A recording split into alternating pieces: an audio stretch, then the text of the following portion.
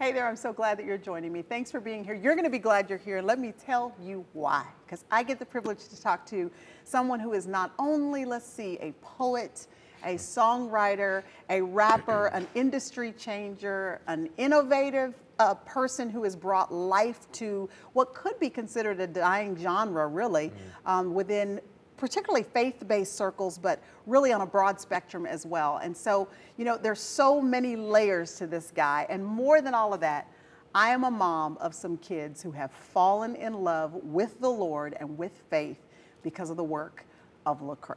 Wow. Thank you so much for being here. Thank you. I'm so glad that you're here. It's good to talk to you. It's awesome. It's a privilege. It's good to see you. I feel like I know you because I'm in the car with the boys, and I mean, they got the bass going, the windows down. It's just Lecrae everywhere we go. Thank you. Thank you to your boys. Yes, they love you. And so tell us where you are right now. People want to know where you are, what you're doing, what's happening in your life presently. Man, I'm 100% right now in tour mode, in album mode, in daddy mode. So how are you doing that, tour and daddy at the same time? So what I do is every break, while the team may ride on to the next city on the tour bus, I'll fly home to give my wife a couple days off. And good job, Lecrae. Good job. Yeah, so it's a task at hand, especially when you're used to staying up super late on a tour, and then you come home, wake up, take kids to school, make breakfast, and so. But it's been a blessing, you know, and I know it'll pay off its dividends in the end. So cool. So yeah. Well, if you are not aware, Lecrae is a Grammy Award winning. I mean, let's be clear. That happened. It happened. It happened not just once. 2 times. 2 times. Yeah. Grammy Award winning rapper. Now, I hear you're a little bit opposed to the Christian rapper label. And why is that? So I am a Christian. Yes, you are. And a Christian is an incredible noun. You look in the Bible, there's Christians in the Bible.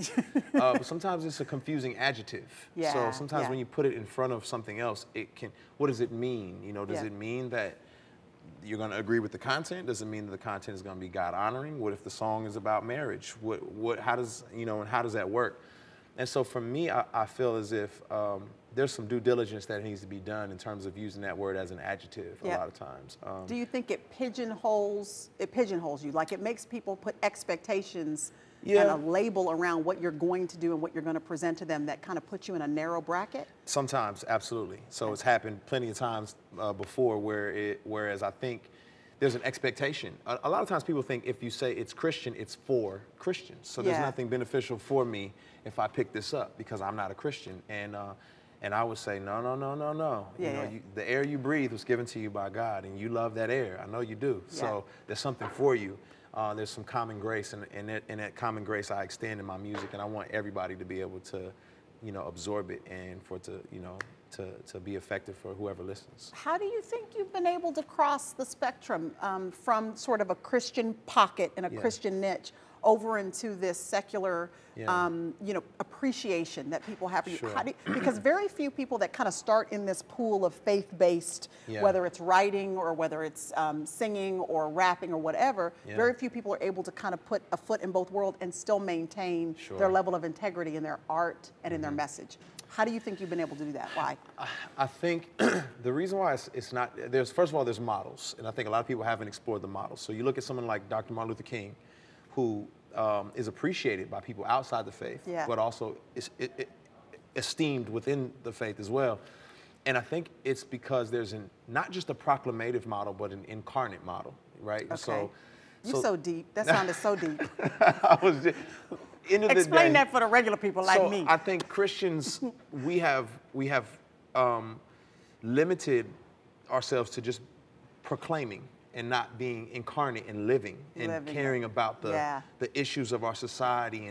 And the world sometimes will feel like all y'all care about is talking about what y'all want to talk about. Do y'all care about us? Do y'all care about our pains, our hurts, our woes, our struggles? What do you have to say about, you know, this issue of racism and segregation and systemic oppression? Do you have a voice on any of these things, or do you just want to come in and say, you know, your little trite sayings and speak Christianese to us? And what I think I've tried to do is speak about all the things that would affect people, you know, from all walks of life. But I'm just speaking about them from my worldview, from my perspective, which I would hope is lined up with God's perspective. That's cool. And I appreciate your perspective, actually. In fact, I've got my hands on one of the very first copies. I don't even think they're gonna let me keep this one. I'm not even supposed to actually have it. That's the one that feels good. It feels yeah, like, they're loaning it to smooth. me. It's one of the first ones, hot off the press. I tried to get them to let me have it. They will not let me have it. We'll work it out. I was gonna let you like put the boys, my son's names, my name, my husband's name. You said it now. It's out there. I said it. I know. So it has to. I just don't think they care. I think they're still gonna take it back. But this is one of the very first copies of a book that you have to get your hands on. Yeah. I actually got a hold of this last night. I've already read a huge portion of it. Wow. Completely captivated wow. by the sense of mission in this book. Like it's not just a memoir, but it's very clear that the reason why you are recounting where you've been is because you're trying to point the reader toward what your mission is, what your purpose is, that it's not just about good music, which by the way, the music is good, but it's not just about that. You're actually trying to accomplish something.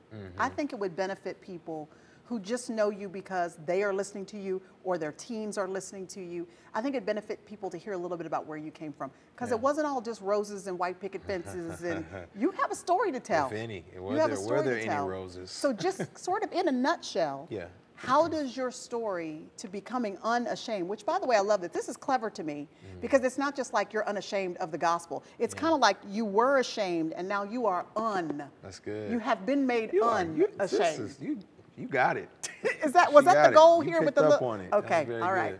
So tell us sort of where the shame began in your past, and then how you got that little dash in there that made you unashamed.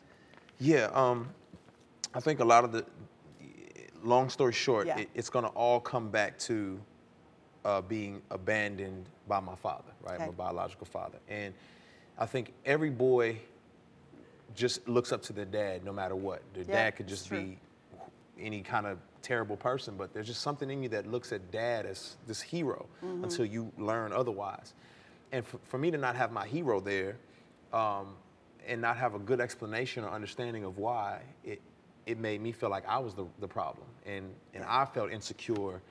And so I'm constantly fighting for the approval of people and fighting for someone to validate me. Never having a dad to say, good job, son, I'm proud of you, you made it, this is what it means to be a man, this is how this looks. You grow up looking for that in every other place you can possibly find it. And, you know, for me, what it did was it made me ashamed of who I was if who I was didn't fit in. If who I was. So it's like you're always trying to negotiate, how do I fit into this pocket of people so I can be accepted and feel the love that really, even when you felt it though, I remember reading about that, even when you felt accepted though, there was still a hole that didn't get filled because it's just a dad-sized hole. Absolutely. Needed a dad. Yeah, absolutely. And so you're wrestling, constantly wrestling, trying to figure that out, and you're finding anything you can to fill that hole, right? And of course, there's the irreligious way, and that's what I did. I chased the irreligious way of just, you know, the prodigal son, the partying, the drugging, the, you know, promiscuity, and just looking for it and trying to find acceptance and meaning there, and it wasn't satisfying. And then, you know, there's a religious way too that people try to fill that void that's not fulfilling. Performance. Exactly, and it's performing for acceptance and having the mindset that if I just do better, God will love me more, the people of God will love me more, instead of understanding the grace of God and that I've been accepted already, and it wasn't on account of anything I did, it was all on account of Him. And that really got me to a place of like, hey, I'm already accepted. What am I? I'm unashamed. Let me go ahead and be honest, because there's nothing anybody can do there's no condemnation for me, you know, now that I'm in here. So. And I have to ask you this because as a mom of boys, so, you know, when I see you, I see my boys, you know what I mean? I see my sons, I see the hope that I have for them, that they will have integrity and character as husbands and fathers and leaders later, that they will enjoy their craft, that they will be excellent in their craft. But I resonated so much and my heart was torn so much when I read about abuse that you suffered in your life. And I want you to talk about that a little bit, because really what I want to get to are a couple of questions about it. One being, is there anything that could have been done around you to stop that earlier than it stopped? Your mother was very responsible after she found out about it and calling it. But is there anything that could have done, that could have happened? So tell us just in a nutshell about the abuse, anything that could have been done to signify the people around you that it was happening and put a halt to it. And then how you break that cycle, physical, sexual abuse, how you break that cycle now as a dad Because you're so honest about, you know what, my wife sometimes has to put my anger in check because I'm just doing what I saw. Right. And so how do you break that so that it's not something that remains systemic in your you know, your family line? Yeah, I think one, well, the first thing is, I mean, you said it, it's systemic, right? Yeah. So there's a history there that dates way beyond me, that dates back to, you know, a family of sharecroppers and not having, you know, this family structure because families were split apart because people were sold to other plantations. And so it keeps trickling down to where grandpa doesn't understand how to raise a family, and now there's 16 kids over here and there's all this stuff going on. And so this is this historic systemic cycle that keeps repeating itself over and over again. And so I think my mother's idea was, okay, I've got to break this cycle. I've got to figure this out. A lot of it was education for her, and, you know, and just trying to navigate through that understanding. And I don't think there was much she could have done, just because even she wasn't fully aware of the, you know, how this cycle had influenced family members and you know, friends around us. And so I don't think she would have even realized that. And, you know, it was a different time where people trusted each other. Here, take my kid, let him stay with you for the night. And it's stuff that, you know, I wouldn't have to have a background check for these days. Yeah, you know, like, because this is just like a 17-year-old babysitter. Yeah. That's just helping your mom out to hang on to you for a little while. Absolutely. And a female babysitter, which is so interesting because I think we so play up in our culture the abuse of a male to a young female, but it's a very prevalent thing where there's a young male with a female who's taking advantage of that. And I've since talked to a lot of other guys who've experienced the same thing. And, you know, people make light of that, but it's a real thing that has long-term effects that I've experienced myself. And so, yeah, I think that moving forward, it's a conscious effort. And for me, not having these models in place to see what it looked like to be, you know, brought up in a certain type of environment, I have to read books. I have to ask questions. I have to stop and ask married couples, hey, how's this? I stop and ask parents, you know, even, you know, stopping to hear your husband talk a little bit and take mental notes and just constantly learning and realizing that you don't have it all figured out. And there's a wisdom in the multitude of counselors. And that's what's helped me to break some of these cycles, because I'm aware that they're actually cycles. So what do we do? What do we do about these systemic issues, particularly in the African-American culture, Lecrae? What is your message going to be to my 3 sons, to your own son, to all of these particularly younger men that are listening to you, watching you, and of course, integrity in your own life, because, you know, like it or not, they're watching what you're gonna, the kind of husband you're gonna be, the kind of father, grandfather later on that you're gonna be, and how you're gonna handle this ministry, but really business and outreach that God has given you. But what do we do as a people, as a society, to try to break these horrible cycles? Again, that plague our culture in general, but particularly African American men. I think it's like 70 or 80%. Our single parent homes because our men are missing. Right. Yeah, you know, some people call it post-traumatic slave syndrome, where you've got men who were never, you know, on a plantation. They didn't have to be responsible for their kids. They were just used to breed them, go on and get some work done, have kids all over the place and work. As long as you work and you're fine. And it's almost as if that mentality, that cycle, that systemic perspective is just trickled down. And don't you think like people are using that as an excuse, though? I think some people think that, I don't think everyone realizes how it's perpetuated in our own homes, in our own environments, right? So I don't think people realize how it's perpetuated and how different time periods have given way to that being a crutch, you know what I mean? So, you know, I mean, you can name all types of the war on drugs. There's all types of different things that could bring in a reason to lean on that, right? But I think it's understanding who you are and understanding your identity, is understanding that, you know, despite your circumstances, despite what, you know, society or culture that you grew up in, you were made in God's image, that you're an image bearer, that Ephesians 2:10, that God has created you for good works that He's already pre-planned. And you've got to understand that and walk that out. And a lot of the issue does stem from the church has to be the leaders in our society and our culture. Yeah. We're the ones with, you know, this information and understanding where we come from and our value and our worth and our meaning. We've got the answer. Exactly. Like the one true answer. Exactly. Yeah. And so I think that's where a lot of it has to come from. And unfortunately, in the Black community and African American community, the church after the civil rights era, I feel like has been kind of silent for the last 30 years in terms of like being a voice in the community. It's kind of like, oh, just come to service and, you know, and so that silence has made people say, well, you guys have been quiet, why should we listen now? Mm-hmm. And that's where I feel like the incarnate part has to take place. We've got to be visible, we've got to be present in the community for people to say, okay, this is a trusted voice that can tell me about being a father, being a husband, being a leader, and so on and so forth. If the music was stripped away, no more music, who would you be?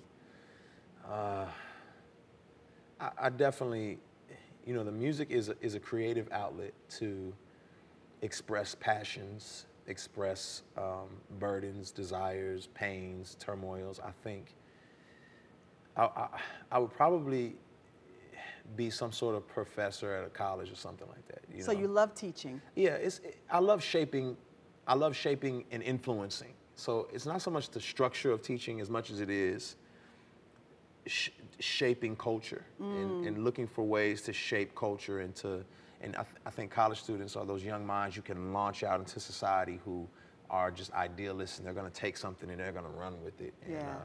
And so I would see myself in that realm some kind of way, being an influencer. Well, what's next for you? What's next? I mean, you just dropped an album. Yeah, put out Church Clothes 3. Does it make me sound old that I just said album? No, you're fine. Do people still say that? Well, technically it is an album. It is an album. Yeah, technically Thank you. it is. So I'm not old. You're right. Thank you're you. Right. Appreciate that. Yeah. Okay. Yeah, You just dropped an album. Yeah. And you're on tour. On tour. Okay. You know, wrapping up the tour. You know, the book. You know, May 3rd is everywhere. Everywhere. Yeah. Like I heard Barnes & Noble has a hold on this. They just like can't wait to get it on the bookshelves. Well, as long as people run in there and go get it from Barnes & Noble, we're in a good place. By the way, there's some really, really great photographs in here. I had to put, you know, I'm a product of public schools. You know, I needed pictures in my book. You know what I mean? So that's amazing. And for all the millennials out there, we did an audio book as well. You did. That's great. I'll read y'all bedtime stories because I know that's how they. But yeah, I really, you know, the book is an exciting piece, and that's what's happening. And I'm back in the studio this summer, working on a bigger full-length project, and I'm excited about that. So that's so great. Yeah. And you didn't tell us your wife's name. What is her name? Dara, like Sarah with the D. And how long have y'all been married? We are 10 years. 10 years married. 10 years. We had a big celebration. 3 kids. How old are they? 4, 7, and 8. There you go. Yeah. And I read in here, it says underneath their picture that they are your priority. Priority. How does she know that? How does she know that she's your priority? Like, what does Lecrae do to tell his wife, to show his wife that she's the one? Yeah. I mean, my wife enjoys quality time. Okay. And so that's her love language. Yeah, her love language is quality time, and she knows that's not mine.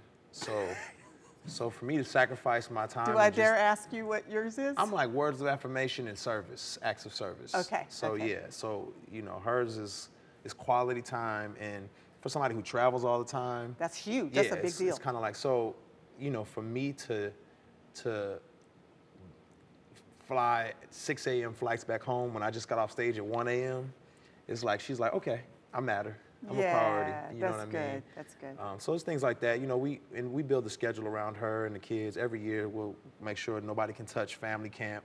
You know, we take our family to camp and get refreshed. There's just some times nobody can touch our vacations and anniversaries and her birthday.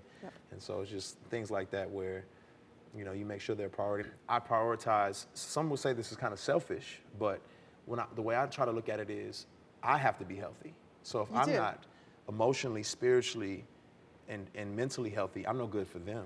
And so a lot of people will sacrifice their own selves for the sake of career and family and so on and so forth. But and then they lose their family. Exactly. They're not healthy. Exactly. They have no sense of well-being and centeredness or soundness about themselves. Exactly. No relationship with God that's vibrant and fresh. No intimacy to give out, and so you're empty.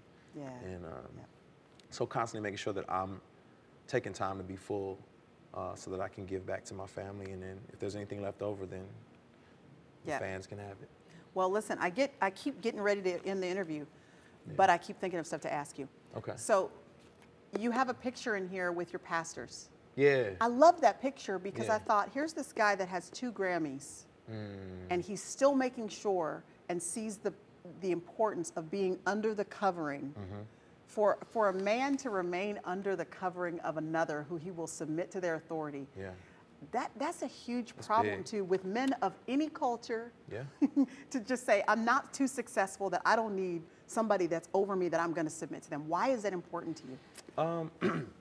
Well, I mean, even that word authority, right? Like when you think about it, and authority means, you know, you can't speak from a place of authority unless it's been given to you. And unless I submit to an authority, I can't speak with an authoritative voice. And so I think it's this is part of the biblical framework. It's submit to your pastors. And I think I'm more afraid of being a rogue out here. You know, I don't like a loose cannon somewhere. I just seen how detrimental that is for people. And just to have great pastoral leadership that cares about me, that, you know, I know my wife is taken care of and is comfortable, and they're going to check in and make sure that the home front is safe, and then also not afraid to tell me I'm wrong, you know, and you need check that. You. Yeah, if I'm the type of person, tell me. I want to know. You know what I mean? Don't let me out. Don't leave me out here going just looking crazy. Right. Just sit me down and say, hey, you need to Yeah, you need yeah. to. That's good. So, that's so good. Love it. Yeah. Well, listen, I want to say bravo. I want to say bravo because you have represented well. I'm grateful.